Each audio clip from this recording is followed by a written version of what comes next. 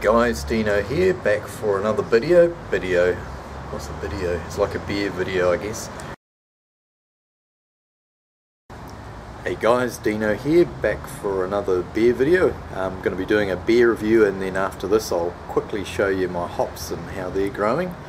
But today I've got another Wagon Brewing beer from one of their kits that they've developed, and this is their London RIPA. So it's like an English style red IPA. This isn't one I've brewed myself. This has been brewed by Alan's, aka Chubby from Shadow Beast Brewery, and he kindly gave me a bottle to try.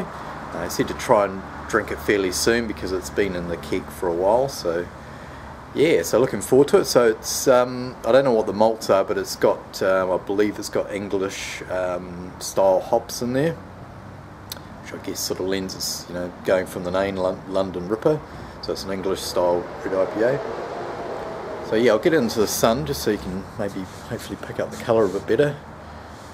There we go. So it's got a really nice deep sort of red colour, very nice.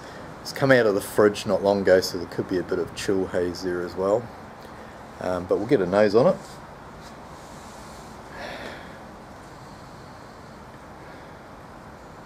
Ooh, picking up some real nice sort of sweet malts aroma off the top. Sort of like toffee and caramel. A little bit of like biscuit as well. And then, yeah, I'm not sure what the hops are, but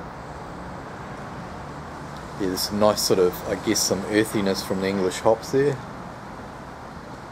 So we'll get a taste on it. Cheers, Alan, for the beer.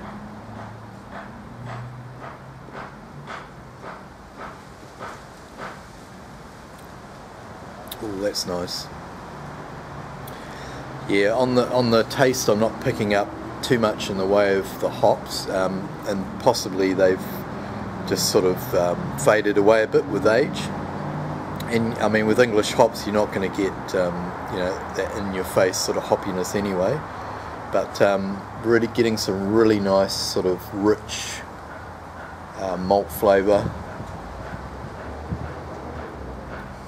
Once again, that sort of caramel and toffee. That's really nice, Alan. It makes a nice change actually to have a more malt driven beer. Sometimes the hops can just take over the, you know, the pale ales and the IPAs if they're the American or New Zealand style sort of citrus, sort of tropical fruit sort of hops. But that's nice. This beer really lets the malt sing through.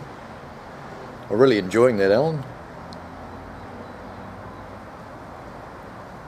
That is great. That's a great beer. Really well made. Plenty of malt backbone there. So yeah, cheers for that. So what I'll do is, while I'm walking and drinking, I will swing the camera around. Actually, put the beer down. We'll swing the camera around and we'll go and see what the hops are doing.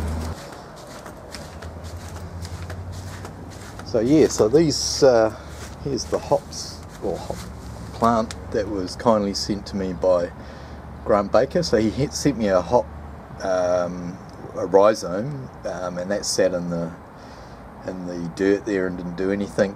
And then about 4 weeks ago, it popped its little head up and a little bit of green started showing. So yeah, this is basically 4 weeks of growth.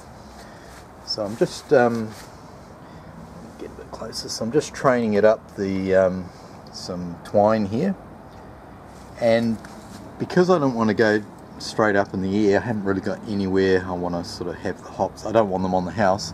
I read that you can actually you can grow them horizontally, but you have to train them along the horizontal. So I guess this is, I think the terms are spalier. Like you think you can do it with like apple trees, etc. So yeah, so I read on Google that the hop plant actually likes to go clockwise in the northern hemisphere and anti-clockwise in the southern hemisphere. So I actually started training it anti-clockwise, but would you believe it, it's actually decided it wants to go clockwise, so I don't know whether the information was wrong or what the story is.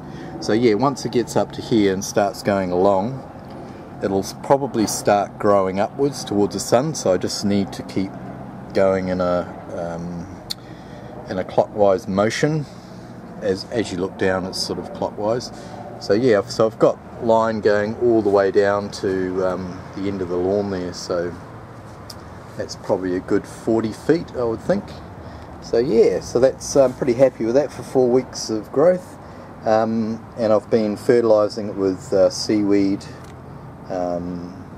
fertiliser mixed in water. So yeah, happy days. So I don't know whether I'll get any cones, because this is obviously the first year that it's grown at my house, so we'll see what happens. So yeah, I'll just flip the camera around, guys. So yeah, thanks for watching, and I'm going to sit down and enjoy the rest of this lovely beer from Alan. So catch you guys in the next video. Cheers, over and out.